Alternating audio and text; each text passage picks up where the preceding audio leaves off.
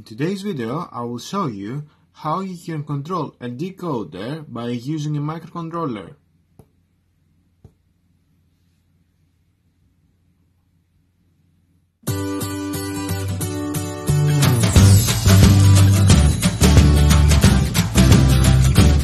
Hello guys, welcome to another episode at IB Electronics World, and today I'm going to discuss about decoders. More specifically, 74HC138, which is one of 8 decoder demultiplexer. But what is the decoder? The decoder in digital electronics is a circuit that changes a code into a set of signals which are called a decoder because it does the reverse of encoding. Decoding is necessary also for the applications for the data multiplexing, for the 7-segment display, and memory address decoding.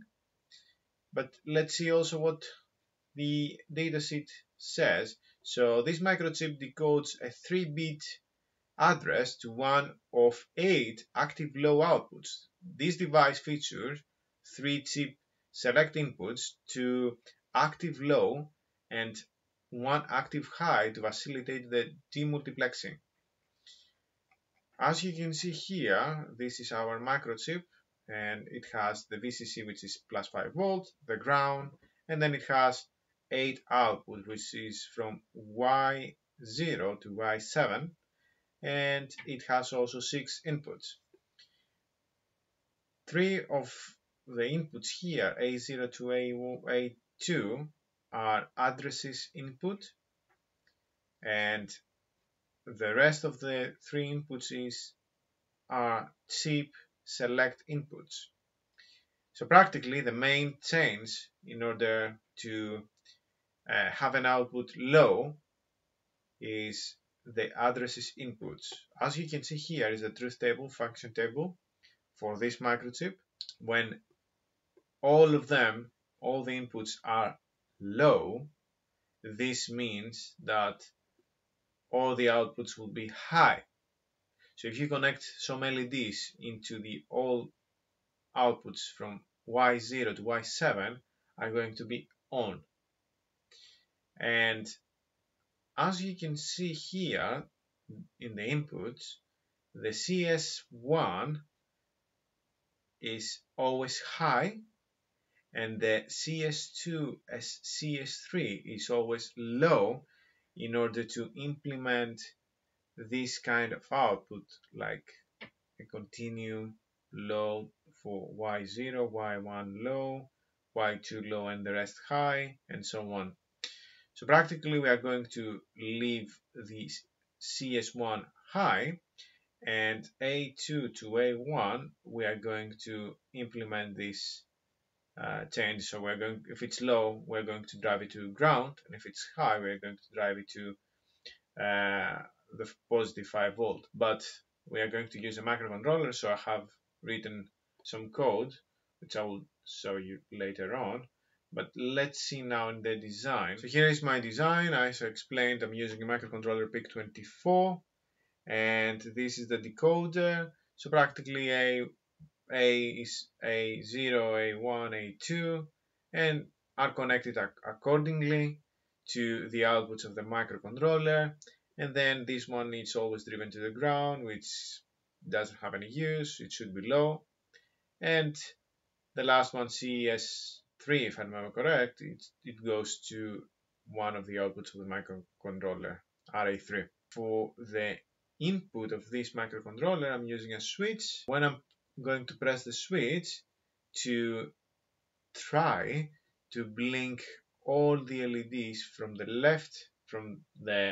right hand side to the left, and then all the way back. So practically the LED number 1 is going to be off, and then number 2, number 3, number 4, number 6, and so on. Let's check now the software. So I have defined start B, port B bits RB7, which is the switch for the input of this microcontroller. And once I will press it, so practically it will start implementing the logic below. I have defined A0 as lat B, A1, A2, CS1. In the main function, I have implemented a very simple if-else statement. You can find a different way in order to implement that, but just in order to explain how I did it. So practically I have implemented the truth table here. So when this stage is true, so when its start bit is pressed, is high, it's going to run through these bits here, and when it's A0 equal to 0 and everything is 0 apart from CS1 equal to 1, then if you go back to the microchip, you will see that we have implemented this state here, which is Y0, it will be low, so this means all the rest of the LEDs are going to be on apart from Y0, and then in order to implement the second, I have to set the A0 equal to 1, which is A0 equal to 1, and then CS1 equal to 1, so the Y1 it will be on. I have also included 200 millisecond delay in order to be able to see the stage that is changing from the LEDs. And this is the else statement. There we have the configuration clock, which I have explained in the previous episode. I'm not going to explain again, so if you need further explanation, go back to my tutorial and you will understand further how I found these numbers here.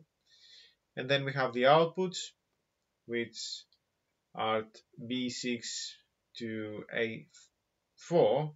Everything are set to 0, because when you set to 0 it's output, and when you set to 1 it's input. And this today we're going to use only the lat B7 and 3B7 equal to 1, which is an input. Going back now to the hardware, here is my microcontroller, the decoder, the push button, and here are the 8 LEDs. I'm not sure if you can see very well, but are 8 and are connected. So once I will just press that switch here, you will see that it will go from the right to the left and then from the left to the right. So practically it's the easiest way how you can use the decoder and turn the LEDs off from the right hand side to the left hand side, but it's more useful for the 7-segment display use. Pretty much that was all for today. I hope you enjoyed this video. Please share and subscribe, and I will see you in the next episode.